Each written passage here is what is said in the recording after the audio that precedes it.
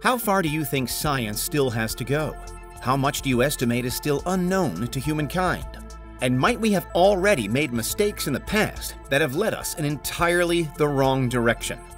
This is Unveiled, and today we're answering the extraordinary question, did scientists just discover that cosmology is all wrong?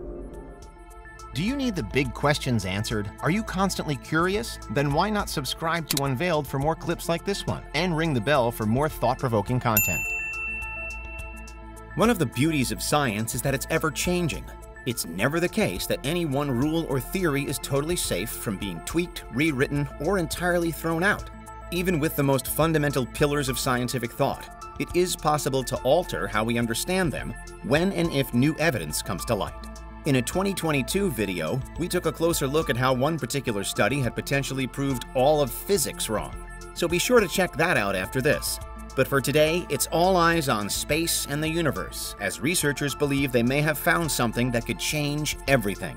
When we look to the sky above, we see stars, but no one star is the same as any other. And they're all positioned at different distances away from the Earth. Some are just a few light years away from us, some are a few million. The farthest star ever recorded is Earendel, clocked by the Hubble telescope in 2022 and calculated to be a staggering 28 billion light-years away from us, about double the distance of any other star ever discovered. It's thought that Earendel formed somewhere around the end of the first billion years of the universe's life after the Big Bang. But there's some confusion here and possible discrepancy. Earendel is 28 billion light-years away, but it's only 12 billion or so years old in a universe that's only 13.8 billion years old. How can that be? Broadly, the answer is universal expansion. We know that the universe is expanding out and out, seemingly pushed by an unknowable force, potentially that of dark energy. We also know that the rate of the expansion of the universe is accelerating.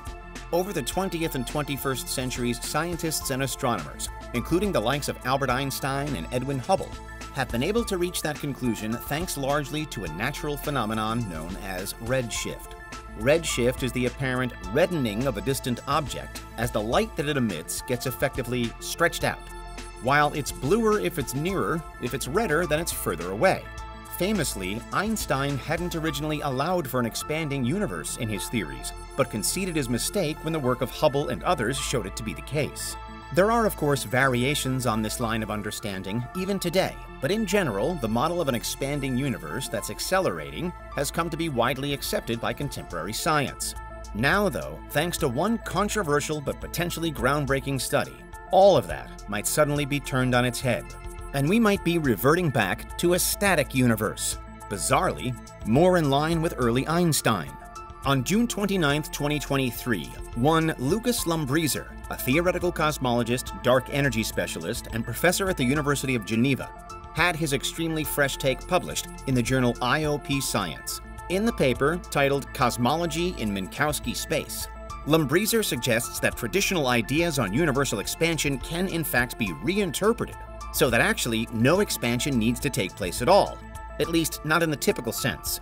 Lumbrieser purports that while the universe might seem like it's spreading out and out, it's not. Instead, it's static but fluctuating at the particle level, which is what really drives change. What was originally driving Lumbrieser was the infamous problem of the cosmological constant. Frustratingly enough, the cosmological constant is an unknown in science, but at the same time, it's required in order to make everything else make sense. It's the term then attributed to whatever it is that's driving universal expansion at the rate that we can observe. However, the numbers don't crunch the same at the macro and micro levels. Studies in particle physics propose that there's what's known as vacuum energy in the universe, responsible for driving it apart. But the cosmological constant as calculated through vacuum energy is up to 120 orders of magnitude higher than what more traditional observations suggest. Essentially, there's a huge disagreement as to the strength of the cosmological constant, and therein lies the problem. But back to Lumbrieser's paper, and the suggestion is that the problem is solved because it isn't actually there to begin with.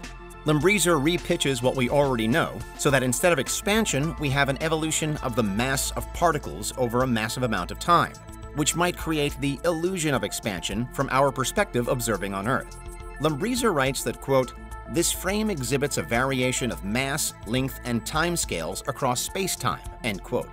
He goes on to explain that the phenomenon of redshift might be reinterpreted as a result.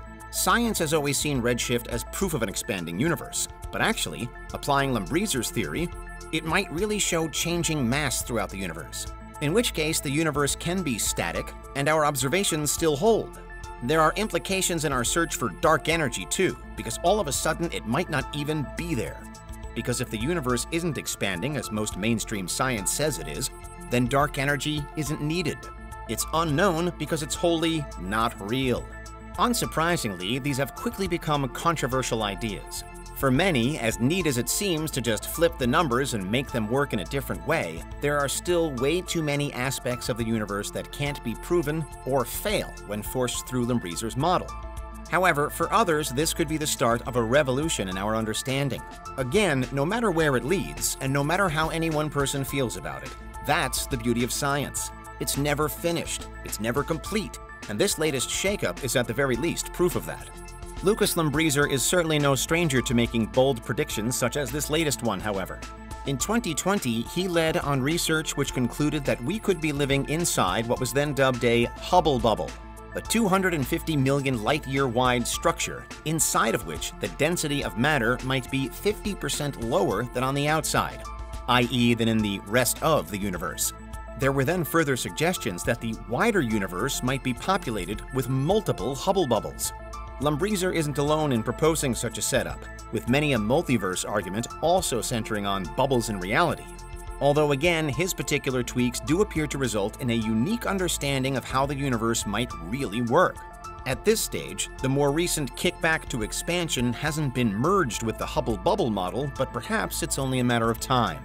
But what's your verdict? Are you prepared to question everything we thought we knew about the universe?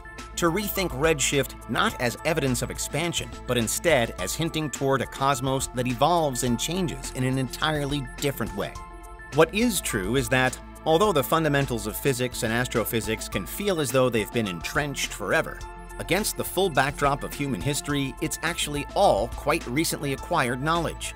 Travel just 150 years back, and most of all of the major theories, models, and terms were either unknown or little understood. The Big Bang, universal expansion, dark energy, even the makeup and distribution of smaller galaxies. Science had yet to properly figure any of it out. And of course, we know that there have been some major revisions to our collective wisdom before, be that through Einstein, Charles Darwin, or more recently a figure like Peter Higgs. Change is always on the horizon. A complete U-turn is never quite out of the question. If the universe were found to be static after all, if it were proved that all of us had been looking at it all wrong for decades, then that would constitute a hugely major breakthrough. Right now, it's research only that kicks hard against the mainstream. A lot more work and study has to be carried out before it becomes accepted. But that's how scientists may have just discovered that cosmology is all wrong. What do you think? Is there anything we missed? Let us know in the comments. Check out these other clips from Unveiled, and make sure you subscribe and ring the bell for our latest content.